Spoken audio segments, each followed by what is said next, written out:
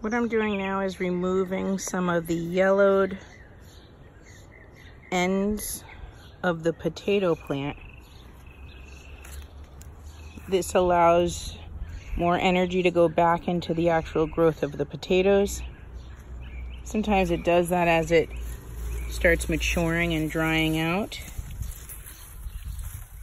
So if you look within your potato plants, any that can be clipped, just remove simply.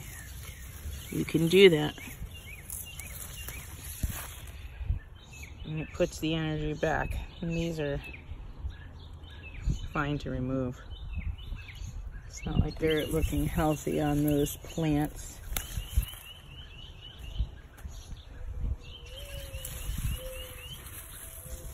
If you see within here, okay, that's fine to remove. Why waste energy on this when you need it to go back into the plant? So this is your potato crops. They're doing great. Potatoes are growing all underneath.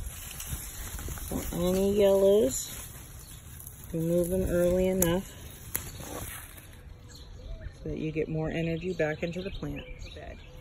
And I realized that one of them started drying out. So I wanted to just check on what's going on, but see, these are actually pretty green. I should have just removed the base ones that are drying. So I will do that for the others. Once you remove it, it puts more energy back into the plant. You could tell that I removed it too early. See all the little baby potatoes that would have come. But because I have a whole bed, I'm kind of checking in, making sure of it. Here's the potatoes that I pulled up right here. Looking beautiful. And I won't go too deep because I don't want to disturb all the others, but I could feel them all. They're all in here.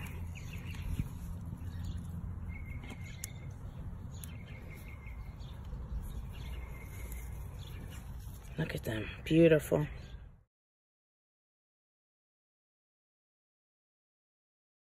It is just blooming and blossoming and doing so well. You can see them all in there.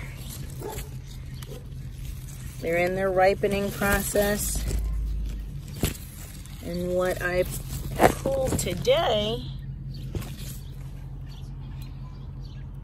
are all of these girls. Container worth. And this is the second harvest for this week, same amount. So I'm getting a lot of growth. I really believe it is the worm casting, and it's natural. I don't buy it. As long as you have a whole bunch of worms, you keep turning that soil over.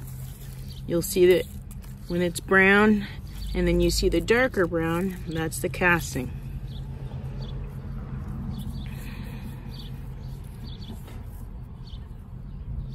So it's doing great.